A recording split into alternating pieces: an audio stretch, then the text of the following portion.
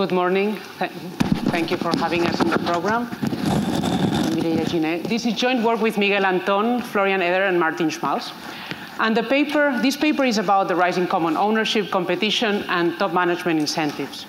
Now, when we think about top management incentives, we think of pay for performance, right? Paying a bonus for performance. And the downside of that is that there are exogenous demand shocks that you may want to filter out. You don't want your agent to be exposed to. The traditional solution has been to use relative performance evaluation, right? This is Armstrong 82. And the question that we ask is, well, relative to whom, right? We're going to use relative performance evaluation. RPE gives me as a manager a very strong incentive to push the performance of my company forward, right? But as well, it gives me equally strong incentives to make the performance of my peers worse. Now, when does this matter? It matters when firms strategically interact, and therefore they can impose a negative externality onto their peers. Now, assume that I'm an owner in several companies within an industry. As an owner, I'm not going to have a very, it's not going to be in my interest that they compete very hard, right? I'd rather have them cooperate a little bit more. So when we have these two conditions, when firms strategically interact, and we have common owners that may want to encourage a little bit more of cooperation rather than competition, what we should see is that relative performance evaluation is used less. We're going to have less. And this is what the paper is about, theoretically and empirically. This is what we claim. Now, you can think about this paper combining these two ideas. The idea of Ostrom 82 that says, well, assume that firms want to maximize own profit, then you can use RPE with an exogenous benchmark. Now, we have Hart says, well, but when firms interact strategically, and therefore industry performance is endogenous, own profit maximization is no longer the unanimous objective. And the authors put these two ideas together, in fact, in another paper in '87, saying to what extent will the conduct of firms be different from the assumed profit maximization behavior, and if it differs, what ramifications does it have for market outcomes? So the goal of this paper, from a theory perspective, is to think about what are the optimal managerial incentives when we have two key ingredients, when firms interact strategically, and that we're going to follow Agrawal and Sam with JF99 pretty closely, and as well we have common owners. And therefore, firms are going to have an incentive to internalize the externalities that they impose to their peers. We will take what the theory tells us, the proposition from the theory, and see if the data speaks about that. On the identification front, we're going to be using an exogenous shock to ownership that comes from a mutual fund scandal in 2003. This has been used by Anton and Paul before. And as well, the paper provides additional evidence on the rise of common ownership across different industries. Very good. How does this paper connect to the RPE literature? The RPE literature is extensive, and it's mainly concerned about the idea, well, what can we do to make managers do what shareholders want, right? To avoid this pay for luck. What we actually do is take a different angle in this literature and say, well, but what do really shareholders want managers to do? What do shareholders really want? Because maybe they are paying managers for luck, and or paying for industry because they want that. In a scenario with common ownership, that's what shareholders want. Right? How does this paper connect to the common ownership literature? From the empirical, on the empirical aspect, there are a batch of new papers that talk about the implications of common ownership from competition. The Athar, Schmalz, Teko, and Reina, in particular, they say that as an industry becomes more commonly owned, for example, the airline industry, then prices, they seem to go up and quantities go down. Now, of course, there is a concern about this literature, or about these papers to say, well, isn't it a big jump from ownership to prices? This is a pretty large jump, right? And what we try with our paper is to provide a mechanism to say, well, maybe executive compensation is the mechanism that allows us to have these outcomes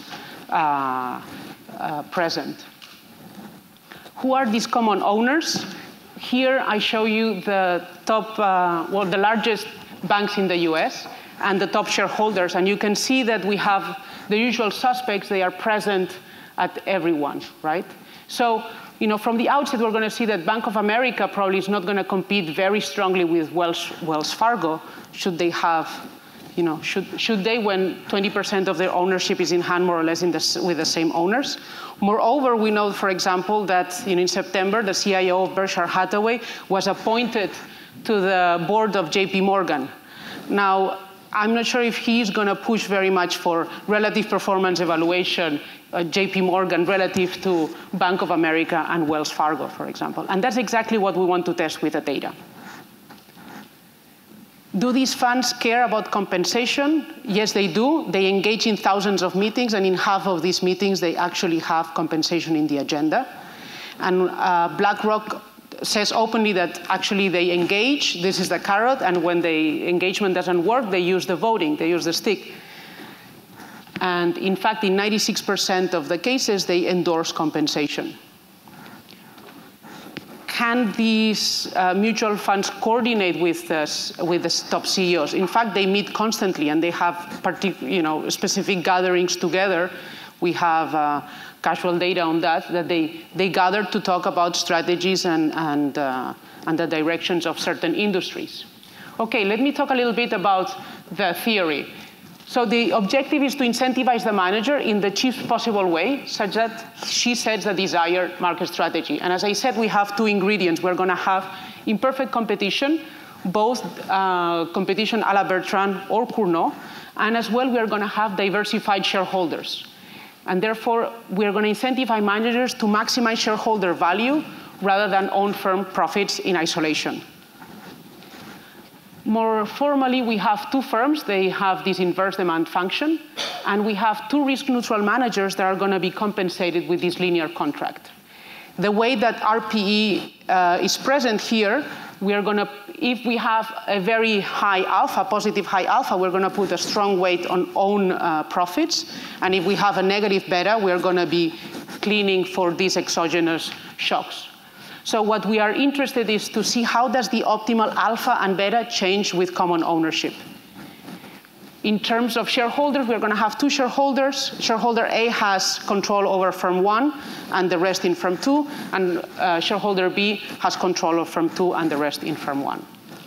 Very good. And the shareholders' maximization problem is the following. So, the shareholders are going to choose alpha and beta to maximize the value of their portfolio, subject to giving the outside option a wage that is higher than the outside option, and as well subject to the managers maximizing their salary by choosing the right price or the right quantity.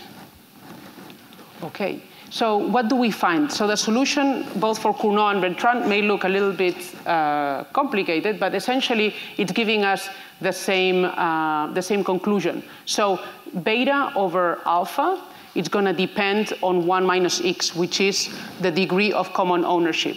And we can see, what the proposition says is that an increase in common ownership, 1 minus x, increases the inverse compensation ratio, right? So basically, we're going to put more weight into others' performance and less weight on our own performance. Good. And that's what we want to take to see if this is the case in the data. We use pretty standard data, executive compensation, Compustat, and CRISP for performance and industry definitions. We obtained the ownership data from the 13F, and the definition of common ownership here is the MHHI delta. There are different definitions that we could possibly use, but we start with this MHHI delta, which comes from the antitrust literature and which complements very nicely the HHI. And basically, it's a measure of concentration that focuses on the overlap of shareholders within an industry. Let me give you a sense of how this MHHI delta looks like for very broad sectors. We can see that in the beginning, in '94, they were around the level 1,000, and by 2013, it increases close to 2,000. This is a relatively important jump. In fact, if we put it in perspective, a jump of 200 points, the Department of Justice already starts to be concerned about these changes in concentration. Very good. So this is our baseline regression. And what we actually have here, this is total flow compensation Our alpha is going to depend, or is going to be the coefficient for own profits and beta for peers. And alpha and beta are going to be extended, are going to be including the HHI, so the concentration, as well as the MHHI delta, which captures the common ownership. And what we want to test is whether these alpha 3 and beta 3, are they different from 0? Does common ownership matter at all for determining compensation? And then we will look how does the ratio, the inverse ratio, beta over alpha, change with changes in common ownership. Okay, this is the first set of results. So what we have on the left-hand side is total compensation, and on the right-hand side, we're going to have own and rival performance. We're going to extend it by the HHI, interacted with the HHI, and interacted with common ownership. And if we focus on the first two rows, we see that when common ownership is high, right, our coefficient, right, the alpha 3 tends to be negative. We put less weight on own performance. And the second row is telling us that when MHHI is high, when common ownership is high, we put more weight on rivals' performance. But of course, what we are interested in is what the theory is telling us, which is something more specific that speaks to this inverse ratio, the beta over alpha. How does this ratio change with common ownership? And this is the statistic, and essentially what we find is that this change is positive and statistically significant, so it's telling us that when common ownership rises, there is less RPE. Okay? Alternative specifications. We started the paper very much following Agrawal and Samwick, but the literature has updated itself very much. So the more modern specifications are using the log of TDC1 on the left-hand side, and they are using as well returns on the right-hand side. And here, again, what we see is that own tends to be, the weight, own interacted with common ownership tends to be negative, and common ownership with rival, it's either non-significant or positive. And these regressions have executive firm fixed effects. So here we are identifying the changes within an executive that stays at the same firm. Again, here the coefficient, so the relationship between the beta and alpha is, again, positive and significant, especially for the executive firm fixed effects regressions. Alternative specifications. This incentive literature has moved now to consider incentives beyond flow pay, saying, well, CEOs, they don't care necessarily only about how much they're going to make that year, but they care about their wealth, how much they have accumulated through time, and how does that change with performance. So what we have done here is we take the wealth performance sensitivity measures, different measures, and we're going to see how does this wealth performance varies with common ownership. Of course, we don't have the portfolio of the CEO in other firms, so we cannot test the parallel to the beta. We can only test here the parallel of the alpha. So when we look into, here we have the wealth performance sensitivity, and we can see that it's negatively correlated with the MHHI. Very good. We have other sets of robustness tests that look into an equally weighted version of the MHHI delta, which is a very common and valid concern, and different measures of common ownership as well, moving. The MHHI delta is at the industry level, whereas we can think of very intuitive common ownership measures more at the firm level as well. And that would allow us to have our fixed effects, our executive firm fixed effects, stronger. Okay, that's an important element. Now, when our efforts here to move a little bit more towards a causal explanation, we are using this shock, this 2003 trading scandal that affected 25 family funds. At the end of the day, this translates into really a 25% of the outflows within the mutual fund industry. So it was a massive reshuffling of funds from scandalous funds to non-scandalous funds. And we claim that hopefully this reshuffling is uncorrelated with future compensation contracts. And essentially what we are doing is instrumenting our MHHI with this ratio of the MHHI of scandalous firms over the total MHHI. And when we use the predicted values of the MHHI, we as well find, that the inverse compensation ratio is as well positive and statistically significant. Okay, let me talk the last few minutes about interpretation, interpreting this fact that common ownership is associated with top management incentives that may encourage less competition and more cooperation. Are we saying that BlackRock and Vanguard are sitting down and they are writing the contracts? No, we're not saying that. We are saying that, it's what we are saying is that the presence of this index fund, may well outcrowd activist efforts to do so, to fight for more pay-for-performance sensitivity. And there is this important case that Trian proxy fight against DuPont, that basically they lost it because all the funds, BlackRock, Vanguard, State Street, they voted against this proxy fight. They didn't a hypothesis would be they didn't want DuPont to really compete hard with Monsanto, where they have as well, they are the main shareholders there in the seed business. So there is this crowding out of activists precisely because these index funds are getting bigger and bigger and their positions are increasing. As well, index funds do not seem to push for pro-competitive policies like activists. So it would be more of a laissez-faire type of explanation. They are there sitting, but they are not pushing for stronger competition. And this is really the benign interpretation. At the same time, what we know is that they engage and that compensation is part of their agenda. That is clear. And there's recent literature that tells us that this label of passive investors does not really translate into being passive owners. They actually are very interested in changing corporate governance structures of firms, but they decide not to change compensation, maybe. The next steps of our paper, we are interested in exploring more the wealth performance sensitivity, as it seems that the literature is moving towards these measures of incentives beyond just the flow.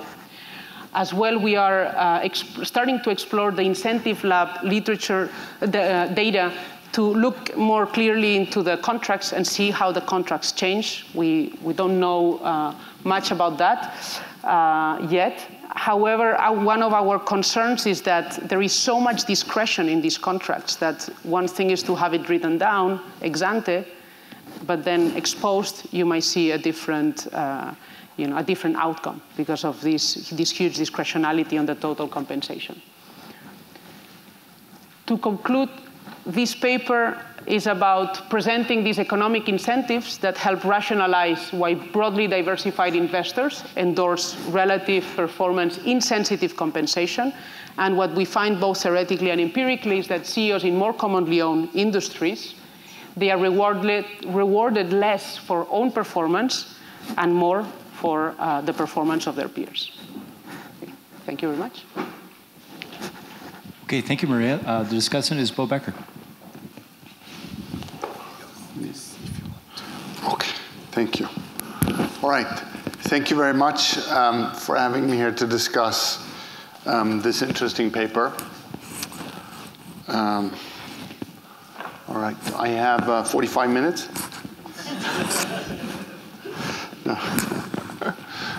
No, I promise to keep it short so that there's time for discussion.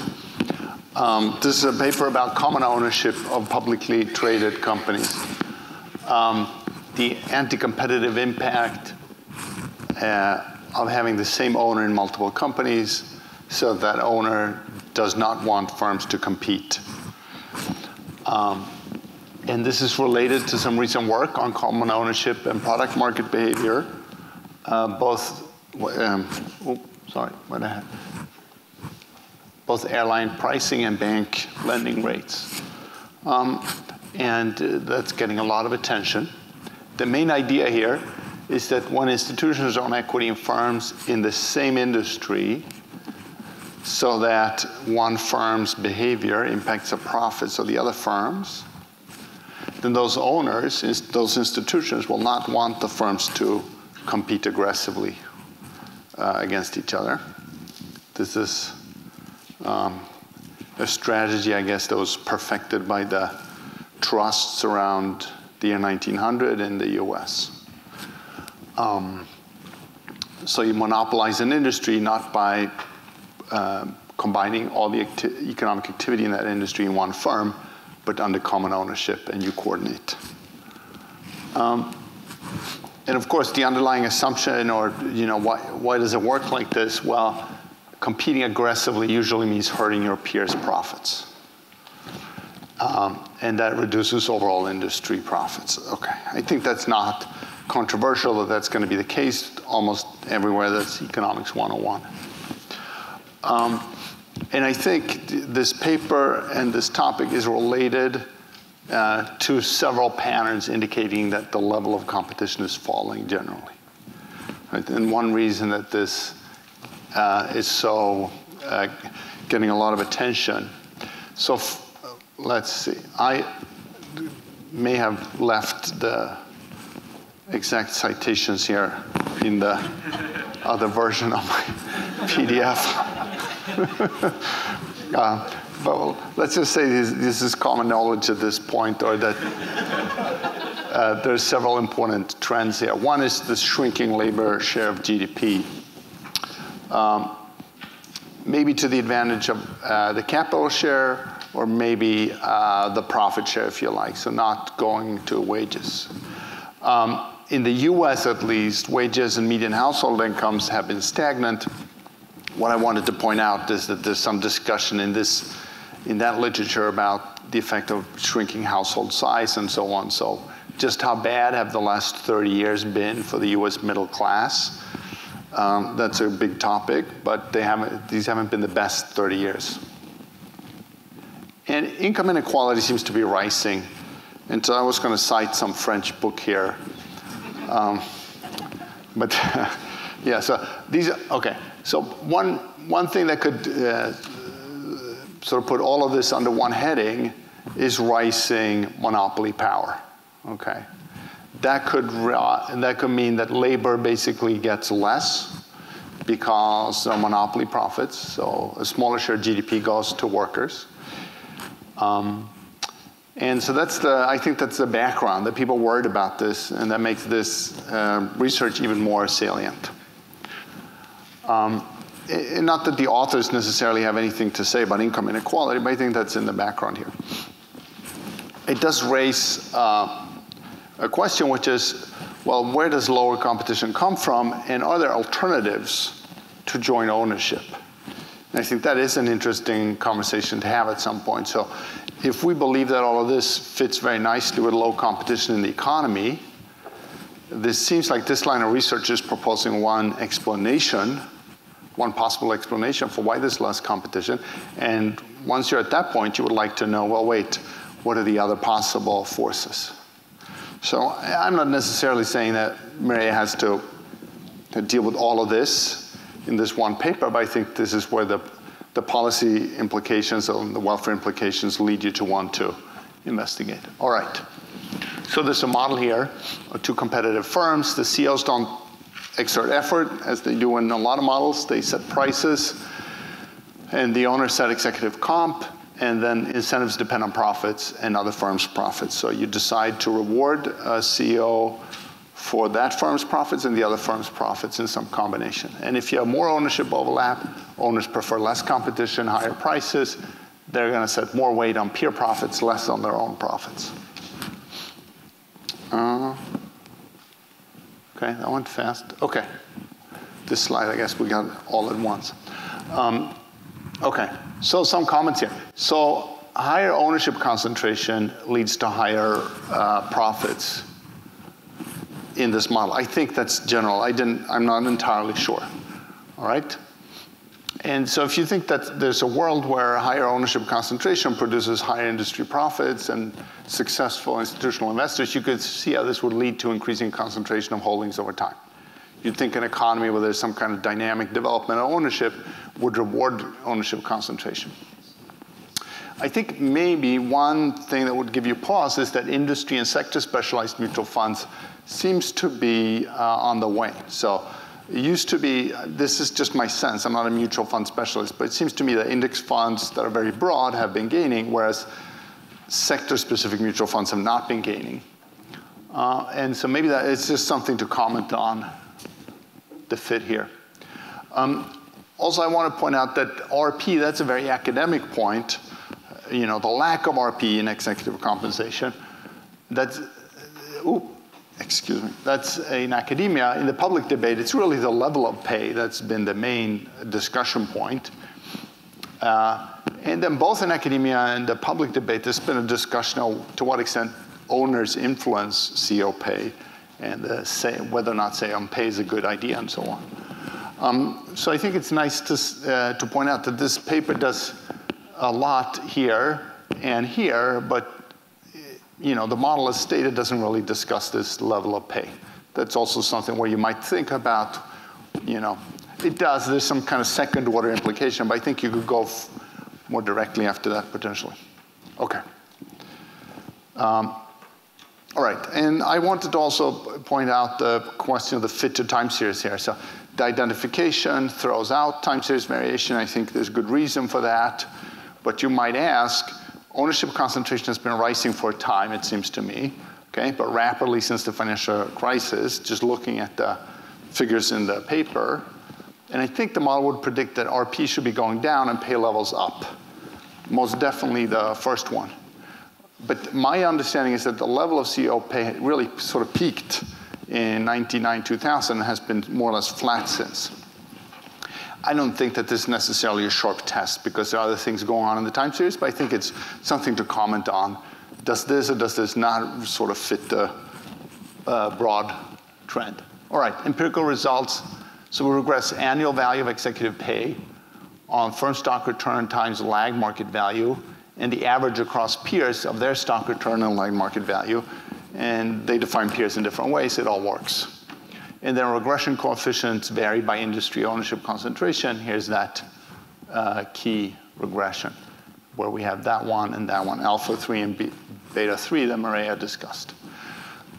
My main finding is that the slope on your own stock return falls with concentration, so alpha 3 is negative.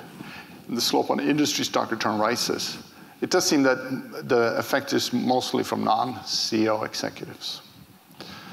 All right.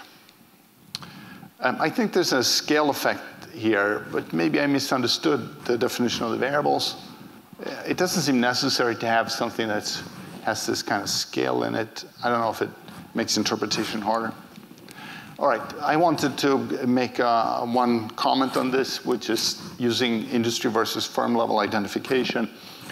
So I think this paper doesn't look at the ownership concentration for a given firm. The authors focus on an industry. And I think this is a natural level of observation because there's an anti-competitive industry, then that's a statement about the whole industry. On the other hand, it does disregard some possible interest in cross-firm variation. Let me give you an example, if I can make my picture appear. So there's an industry with 3 firms, okay? Firm 1 is owned by a bunch of small owners. Firm 2 and 3 are owned by that same big owner, okay? And I think that the model makes very different predictions for these firms, okay? Now, the model has only 2 firms, literally, but you could easily see how an extension would predict that firm 2 and 3 should be operating to maximize their joint profits, whereas firm 1 would completely disregard firm 1 and 2. Also, firm 2 and 3 would disregard firm 1.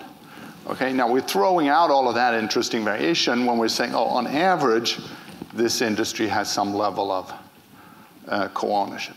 So it's not a criticism, really. It's just saying that it seems like there's a rich source of variation in the data where we have strong predictions from the model, and we would like to check it out. Okay, then let me talk quickly about the natural experiment. So Anton and Polk, it's about a trading scandal which produced outflows, sudden and large outflows from some mutual funds and inflows into others. And I think it helps solve a general concern that the concentration in an industry is not randomly allocated, which is nice. I do find the 2-stage least square IV setup a little hard to interpret. There's so much going on with the variable definitions and what's really happening to concentration around this event. So for me, I think it would be easier to understand a simple diff and diff. Say, here's a bunch of firms where this shock raised ownership concentration. And maybe there were other firms where it lowered it, and just see over time how things changed, instead of this massive panel regression with multiple steps and so on. Okay, so to wrap up, what about the welfare implications? So the broad welfare implications of this research agenda include A, large institutions and overlapping ownership are bad. Okay, index funds are not as good as academics have thought, and here's a statement that dropped out about product markets. So about this thing about how having co-ownership kind of messes up product markets. All right, so these are very large. The welfare implications here are massive. The policy implications, not as clear, but there's definitely massive welfare implications. And so I think a result which both is unexpected or sort of different from what the literature has previously discussed, and also has large welfare implications, does naturally face a higher bar, where people ask more questions of that result than something that's expected and has small welfare implications. So what are some things that you could do to provide additional support for the view that co-ownership creates problems? I think the time series, I think I mentioned this before, I think the time series is interesting. It's not a sharp test, but it's important. Second, I think there's this activity conundrum. Most of the increase in ownership concentration comes from fairly passive investors like BlackRock and Vanguard. And I think Maria talked about this a little bit, and she said it's in fact not the rise of these guys, but it's the decline of the activists that's implied. I think it's interesting to kind of dig in here a little bit. Are these investors really informed and involved, and how do they impact the role of activists, and how does that work? I think this is a rich topic and something that you really want to know a little more about the mechanism. And also on the mechanism, I think it would be interesting to know how owners communicate their desire for low RP to portfolio firms. Now, in the exact literal model that's in the paper, there's only 2 firms, and then some very indirect communication might work. But if you think about my example with the 2 firms in an industry that don't compete with each other, and then the 3rd firm that does compete, it seems like the owners have to tell each firm which kind of firm it is. It's not enough that the firm sort of generally knows what's going on in the industry. Firm 1 and firm 2 and firm 3, they need to know which other firms are we competing with and which are we not competing with. And so there has to be some kind of communication. It will be interesting to know what the form is of that communication. How do successful firms, successful CEOs, if you like, learn which kind of firm they are?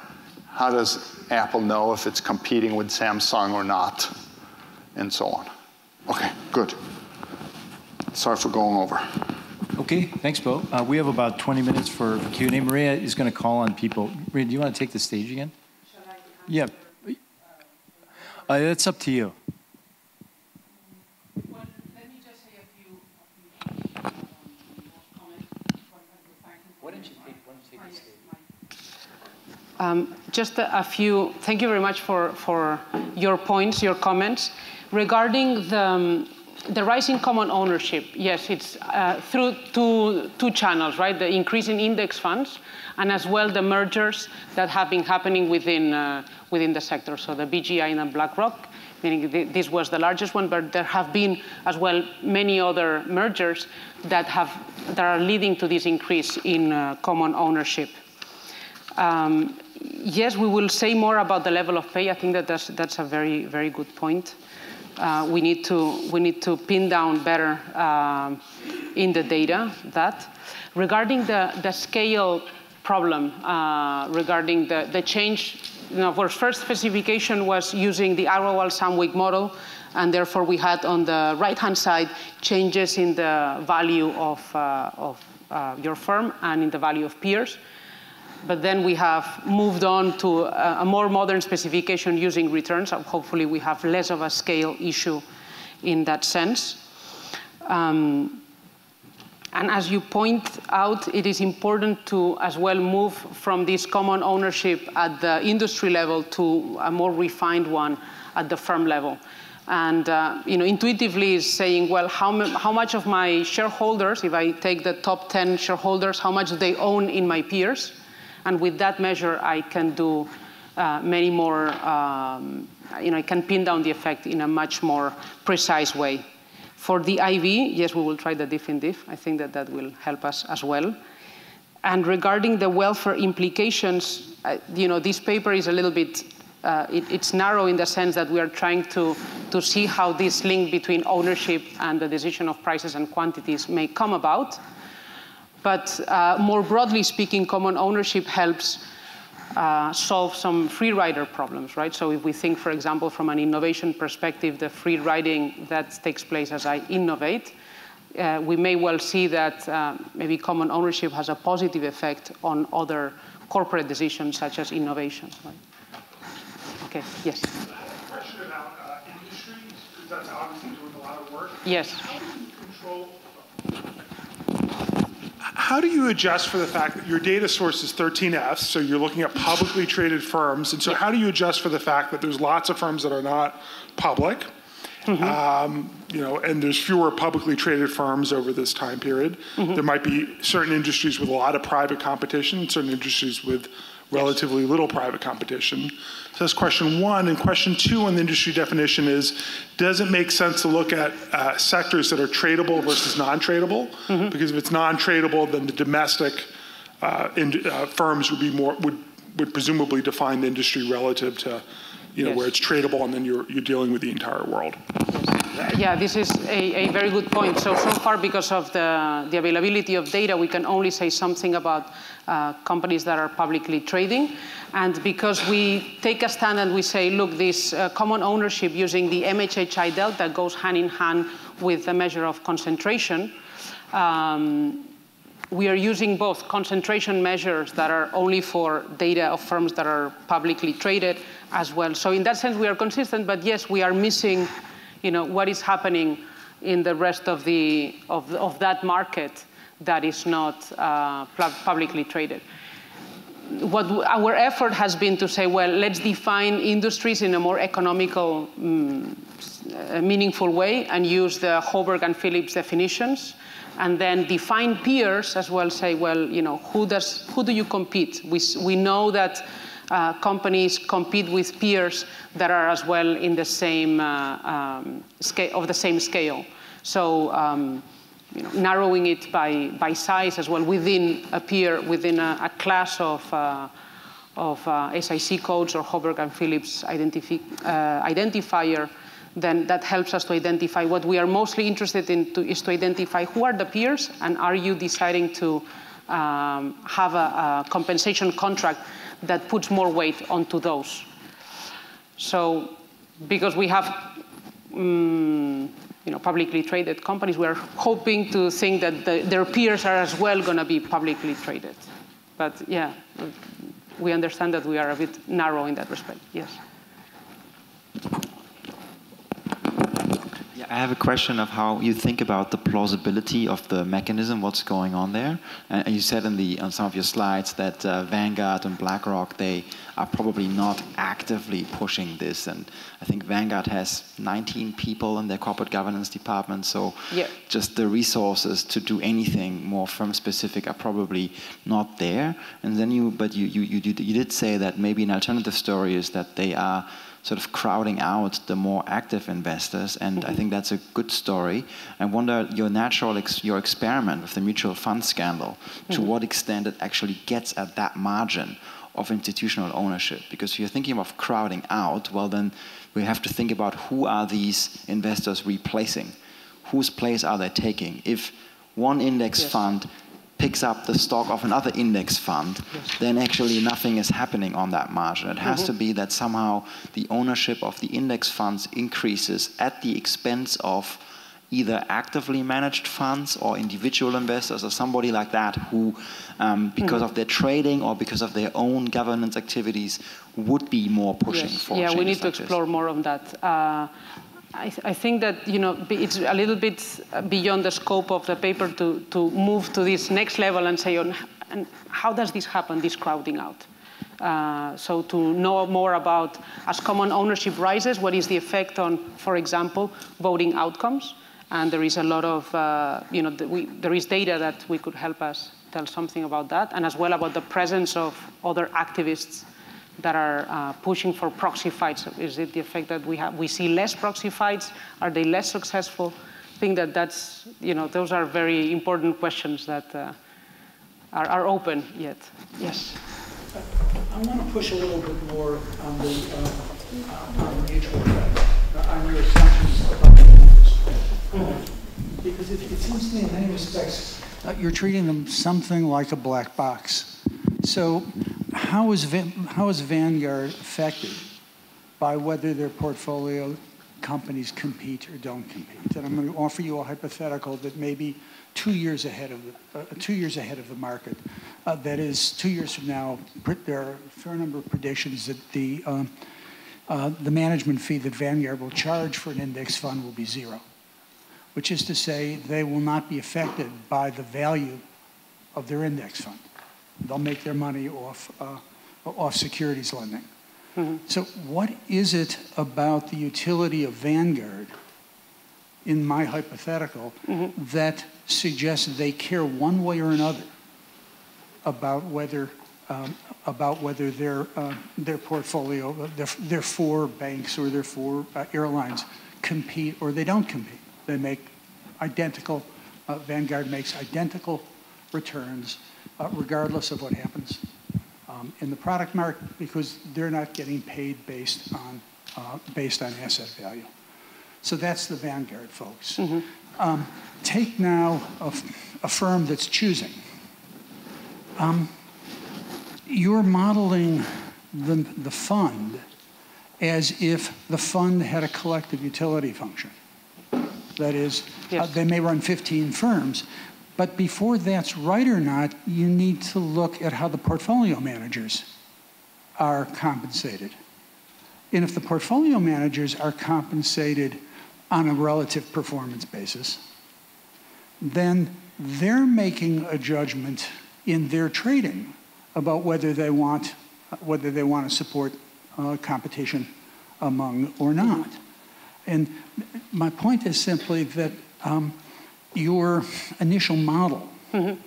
makes assumptions about the behavior of the owners, which there are at least alternative assumptions that may actually fit the world a little more understand closely. Your point. I understand your point. You need to unpack that a little bit. So, one possible response is to say, does the Vanguard fund individually care for more or less competition? No, they don't. But does the family care for more competition? The family of funds. So when they vote, when BlackRock votes, they don't vote individually each fund. It's as a pool. It's as a family of funds that they coordinate. No?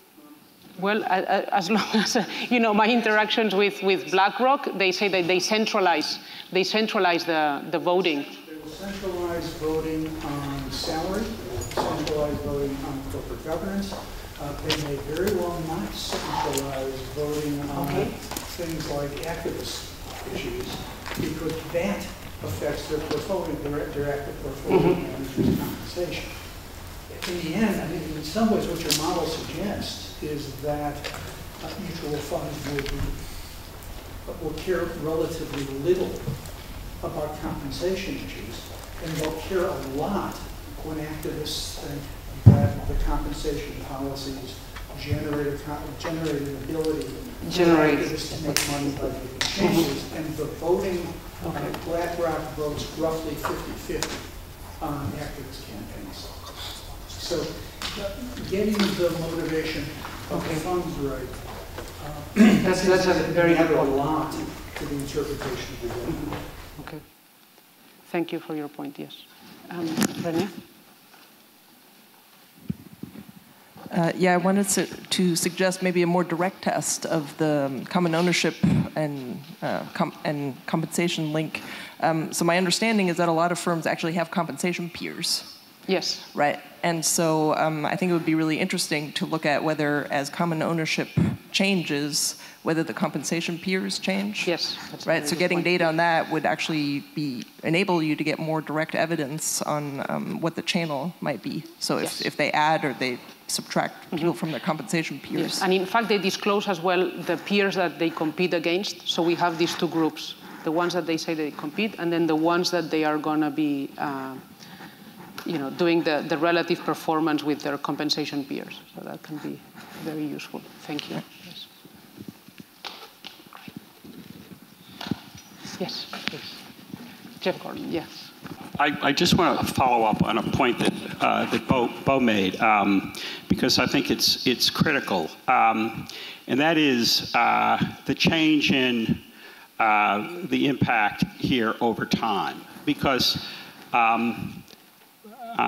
in part because of what Ron said. I mean, unless you're able to show that over time his concentration goes up, and as the presence of active funds in the business goes down, then the plausibility of the story is under question. And then we get to a situation where Mike Klausner at the very first meeting of the GC said in response to the positive results on the GMI index, that's not my issue. The fact that a result without a theory is there, is a problem for the empiricist. It's not a problem for the theory. I mean, and so literally, your results would suggest that the effect that you suggest would strongly be increasing now relative to in the past. And if it, because of the nature of the business, right? And so if you can't show that, it seems to me that that's the hockey stick. I mean, if you're able to show that, then it seems to me, then that's gets attention. But if you can't, then there's a curiosity, and maybe which the other, it's.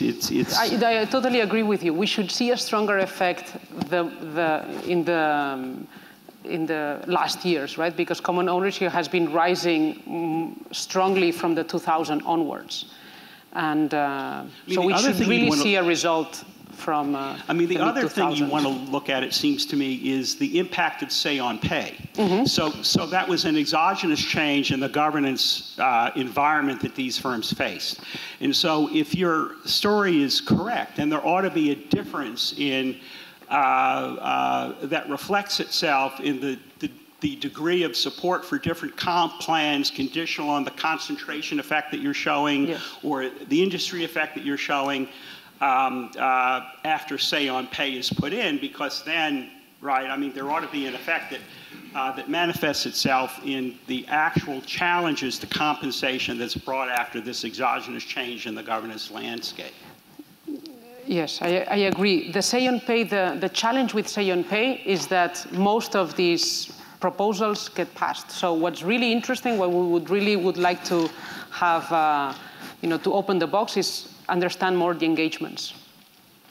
How much do they engage before they go on and they vote on the say on pay? There are very few votes that get challenged for us. So it's going to be hard for us to see in the data as common ownership increases whether this is going to have any variation on the say on pay outcome. I mean, we're going to look into that, but I know the say on pay data, and it's one of the challenges of the literature is that, yes, most of them pass. And what we're really looking for is what happened before they passed, because actually they engaged a lot, because missing a say on pay vote has dramatic impact on the CEO tenure and the company. We're gonna look more into that. Yes, at the back.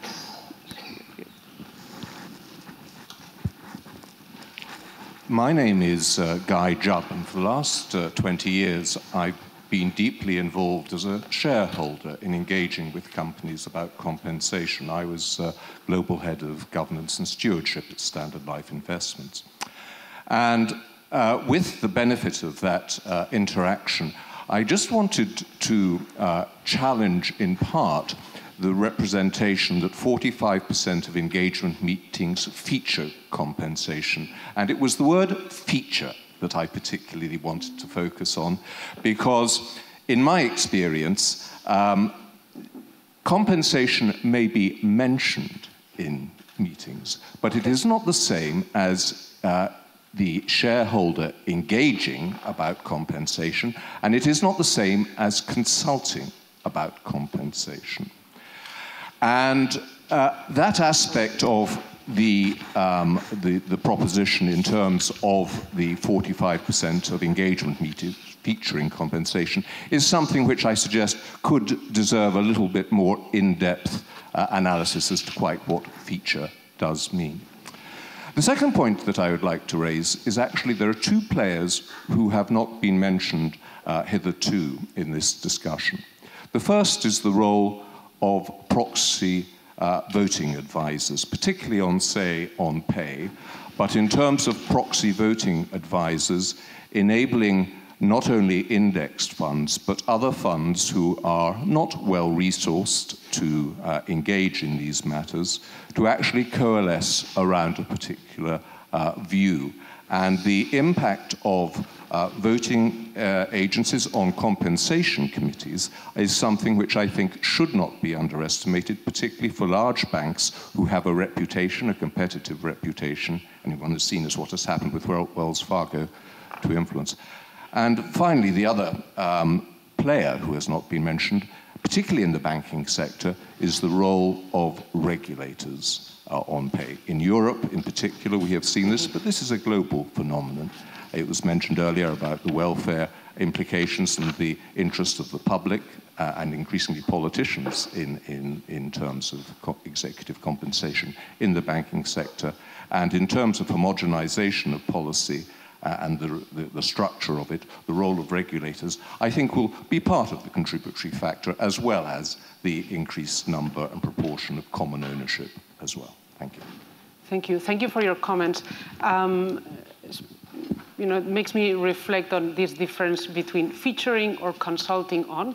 I think it would be interesting, for example, to explore who are the consultants. If we would have the data on compensation, who are the consultants? Because as the consultants consult firms in the same industry, it may well be the case that they are suggesting the same contracts to all these firms, and maybe that is the channel. We don't know, but that makes me think.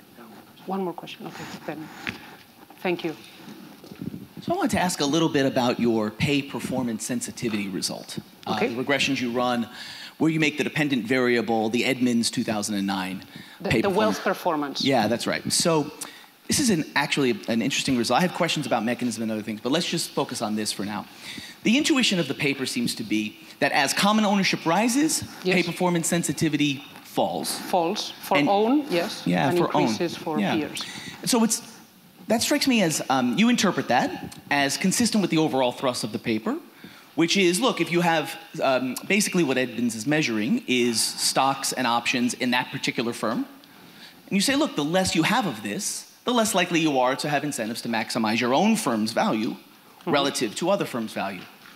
See, it's funny, I actually have the opposite intuition. Okay. And the reason is that what Edmonds is measuring is stock and option ownership, but remember, these are not meaningfully indexed against peers. And in the firms that you're looking at, stock and option ownership paths are highly correlated with each other.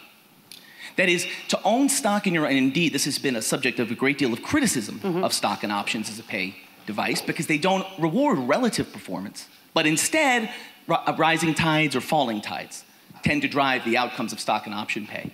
So actually what you find is that the more common ownership there is, the less stock and options one holds that tend to reward increasing industry profits or penalize falling industry profits. So I'm wondering whether you think that this interpretation is one worth focusing on. And I just want to be clear, one thing that's really hard to do with the Edmonds measure is to say anything at all about relative performance because of an artifact of securities and tax law. These stocks and options cannot be indexed against competitors' stocks and options. It almost is never the case. Yes. So what you might consider doing is seeing the relationship between own company stock performance and other company stock performance, Okay. and doing heterogeneity analysis on those questions. Because what you're telling me now is that the more common ownership there is, the less stock and options folks own? Not own. The sensitivity lowers. I'm talking about an elasticity here. So the wealth performance sensitivity is negatively correlated with common ownership. But But it's I mean, that's point taken. Yeah, we need to talk more and because I have to want tell you, understand. it seems to me your it's actually the interpretation. opposite result. Yeah, because Okay. the more your intuition is that the more stocks and options of your own firm that you own, the more incentive you have to maximize your own firm's value. Mm-hmm. But because these are most sensitive to industry-wide shocks, that's not right. Okay. I think that we are not that far away in terms of the way we interpret, but I might have not made myself extremely clear on that. But I think that I understand your point, that stock and options will depend as well on peer performance, and therefore more than anything else. Yeah.